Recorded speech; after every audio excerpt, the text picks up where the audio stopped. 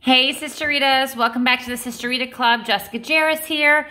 All right, I am going to tab peace in my prayer Bible that I've got here. I've got so many cute tabs, and it's absolutely adorable, and I'm loving praying in it.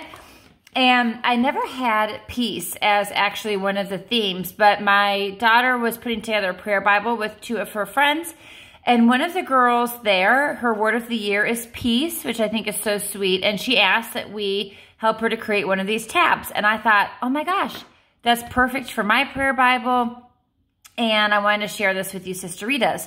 You could also think peace is a little bit of the opposite of fear and anxiety. So they kind of go hand in hand, but these verses are absolutely wonderful for your prayer Bible. So like I said, wanted to share them. I will also link in the description box these verses so that you can look through those.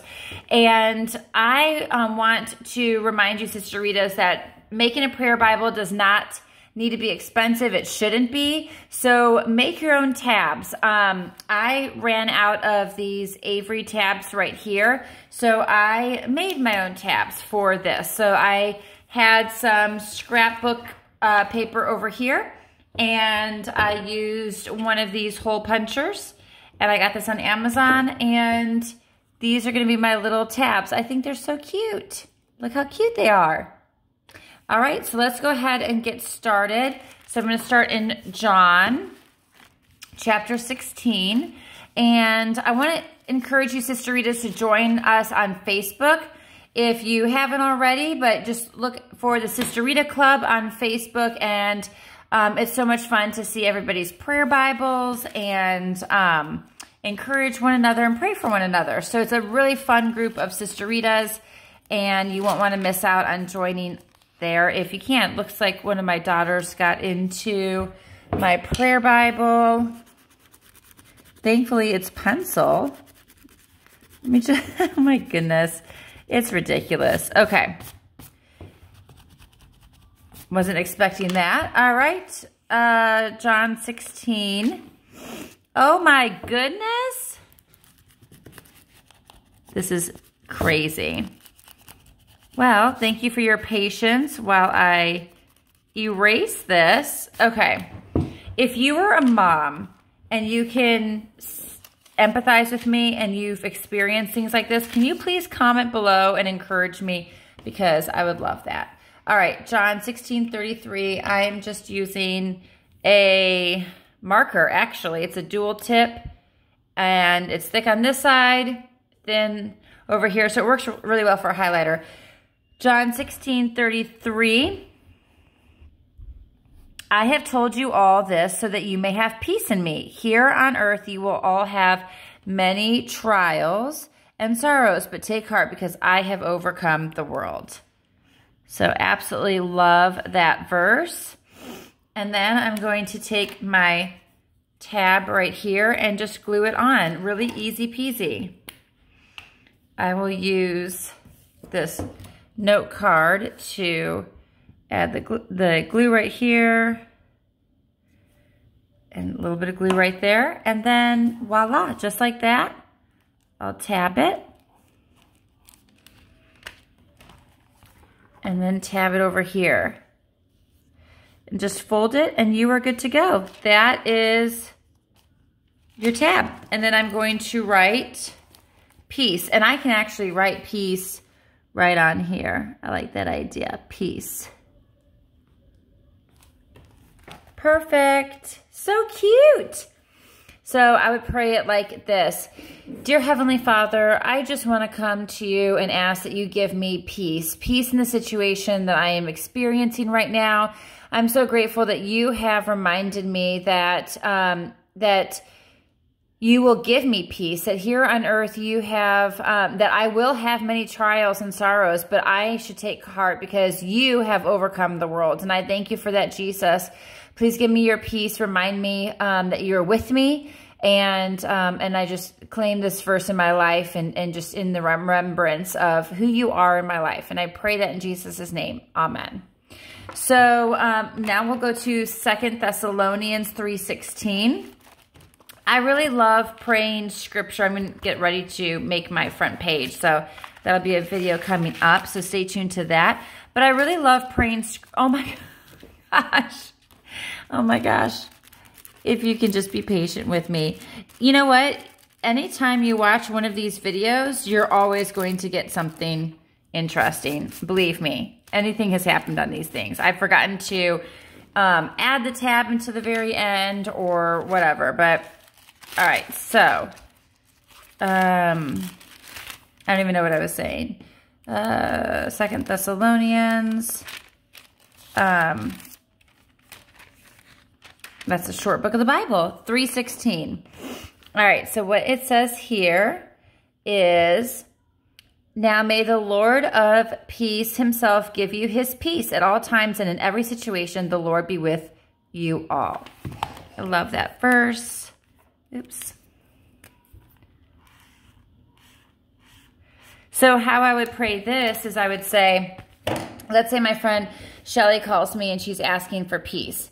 I would say, dear Heavenly Father, I just want to lift Shelly up to you, Father. I just want to pray that may you, Lord, our Lord of peace, yourself, give Shelly, see how I insert her name there? Give Shelly your peace at all times and in every situation. Please, Father, I know that you, our Lord, will be with Shelly, and I just pray that you allow her to feel your love and comfort and your peace. I pray this in Jesus' name. Amen. All right, so I think that's what I was about to say, is that's where I just love praying scripture, because, and I love praying in my prayer Bible, because none of your prayers are going to be the same, and you can use the scripture verse in a variety of ways. You can insert the person's name or yourself. You can just read the scripture verse and just say, Lord, thank you for this verse and for your remembrance. Or my remembrance of this, Father. You can say the verse and then just pray out of that. There's so many different ways in which you can pray that verse, and so it's really special. Sorry, I'm drinking out of my Starbucks cup here. All right, now we're going to go to Isaiah 26:3. I really love the hearts and then how it's like black print on the black hearts. So I'm very visual, so I know that sounds silly. Let me actually look up the exact word, chapter or page numbers, 517. And here we go. 517. Here we go. Okay, Isaiah 26:3. And I already have that highlighted. So I won't use this verse because this is on thoughts, but here, tab it if you want to do peace. But you will keep in perfect peace all who trust in you, all who are fixed on you. And so that's why I had it on the thoughts tab. So of course, verses can be interchangeable, but I'll just end up moving on. And so my next verse is going to be Matthew 5:9. All right, Matthew, Mark, Luke. So Matthew 5:9. Oh, right here. Matthew 5:9. God bless those who work for peace, for they will be called the children of God. And that's such a good verse, because sometimes you actually have to work for peace, right? Like if you have difficulty in a relationship, you have to work for it. And so that's where God can give us the Holy Spirit and give us self-control, the fruits of the Spirit, guard our thoughts and our minds and our mouths and our temper so that we can be peacemakers. All right, so there's different forms of peace, right? You could have peace with others, peace in our thoughts as we go through difficult situations. Oh, look, I did the hearts upside down, but that's okay. It's cute. Peace. All right. Oh, I have something really funny to tell you, Sisterita. So I thought this was so cool. I'm going to go to John 14:27. But I was, what was I going to say? I was on Amazon looking to buy that Bible for my daughter. And there was a review of the Bible, and in the comments, you know how somebody can make a comment and post a picture of their Bible? The person had posted a picture of their Bible with all of their Bible tabs. And I was like, oh my gosh, that is so cool. Like, based on what we are doing together as a Sisterita club, there's like now ladies on Amazon that are they're posting a Bible review with the tab. So whoever, like, somebody might not have ever heard of this channel, and they could just look for that Bible and then see that and be like, oh my gosh, that's such a cool idea. And so I just thought that was so cool. I was so excited by that. But I wanted to share that with you, Sisteritas. I thought that was so cool. So John 14:27. I am leaving you with a gift, peace of mind and heart, and the peace I give is a gift the world cannot give. So don't be troubled and afraid. All right. So I love that. That is such a wonderful, beautiful verse. So I'm going to stick this tab up here because I've kind of got this long list right there. So I'll just do it right there, and then that'll kind of fill up the top, and it'll look really cute. All right. So let me do that.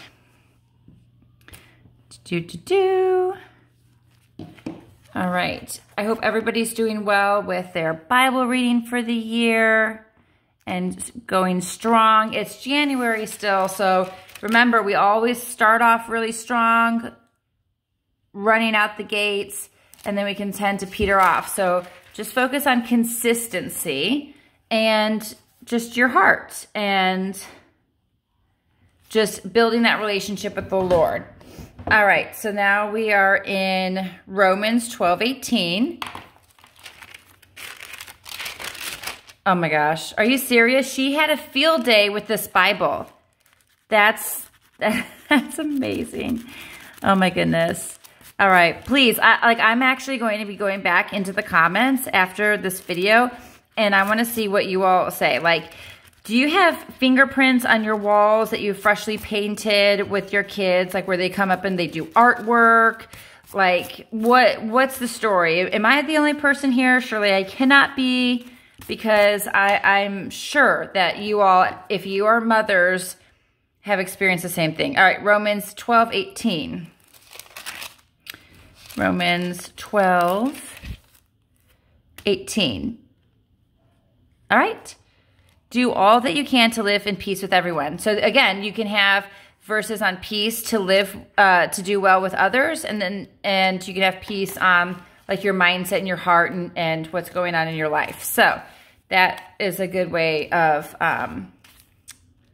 tabbing peace. It can apply either way. All right. And you would want both in your Bible, right? Because if you're praying for a friend, you don't know what their need for peace is. They might call you and say, "Oh my gosh, I'm having terrible time with my brother-in-law or my sister-in-law or my mother-in-law, and I want you to pray for me on that." So I was starting to do that upside down, and I flipped it. And I'll probably go back and fix that other one. Oh, it's upside down that way, so I guess it doesn't. Either way, it's going to be. All right, so then we'll do peace right here. And there you go. All right, now we are in Colossians 3:15. All right, I hope that you all are enjoying your prayer Bibles as much as I have been. It's a great way of just having peace. If you're talking about that, it gives me peace to be in the Word, and it gives me peace to pray over it. And I think that one of the reasons why prayer is so powerful is because if you're waiting for a specific answer from God and you haven't received that answer yet, or let's say you haven't either one, received the answer, or two, the answer that you received is not what you were expecting or wanting. That wasn't like your will or your idea. Remember, prayer is us being aligned with God's will, not having God align with our will. So that's really the purpose of prayer and having communion with Him. But if you, I call it bathe something in prayer. If you bathe something in prayer, then really, regardless of either the outcome or the time frame, you will have peace. And you'll have peace that surpasses all understanding. That would actually be a good verse to add for peace. But you will have peace because it's bathed in prayer. God will speak to your spirit, and then there's something that allows you to release it to God, in my opinion. When you pray and pray and pray and pray over something, there's something spiritual, there's something wonderful that the Lord allows, where it allows you to surrender it and literally let it go, I think, to the Lord. And so because there's been times where I'm like, I can't pray about this anymore. I cannot pray about it anymore. I have prayed about it so much that it's released to God. It's totally released to him. And now I just wait knowing he's got it. So I think that you can have peace the more you bathe something in prayer, regardless of the outcome or regardless of the time frame, because you have prayed so much that you've just allowed him to take the reins. And you know he's got it. You know he's heard your prayers and he's going to make sure to take care of it. So Colossians 3:15 is our last one here. And I'm going to pull this up. That's one reason why I like these tabs, is they're easy to be able to be removed. And then that way I can just highlight this. Colossians 3:15. And then I can stick this right back down. Okay. So here's this one on peace. And let the peace that, and oops, there we go. All right. And let the peace that comes from Christ rule in your heart. Sorry, I had like highlighted that perfect harmony. So, and let the peace that comes from Christ rule in your hearts. For as members of one body, you are called to live in peace and always be thankful. So again, that's more of a verse on living with peace with others. And that's a great verse, because we're always going to encounter difficult individuals that we have to make peace with, right?